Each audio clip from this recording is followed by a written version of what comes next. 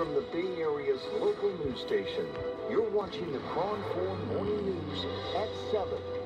Hey, good morning. Thanks so much for joining us on the KRON 4 Morning News. I'm Stephanie Lynn. It's Sunday, July 3rd. We have a lot to get to for you this morning. Let's start by getting a look at the weather with Dave Spar. Good morning, Dave. Good morning, Stephanie. Good morning, everybody. And we're off to the similar kind of start we had from yesterday, but coupled with this, not just at the ground level, we're seeing this fog, marine layer program, and so forth, but above us, we're also seeing some cloud cover that will be pretty much hallmarks for the morning hours until that, too, mixes out a little bit in the afternoon. Golden Gate Bridge is all covered up, at least the major two towers. Do see the flag flapping with that onshore wind to get used to it. It's with us for just about all week long here. Here's a quick shot at San Jose State to show you this kind of deck of cloud cover. We had this kind of yesterday, but also having it today as well. Again, this should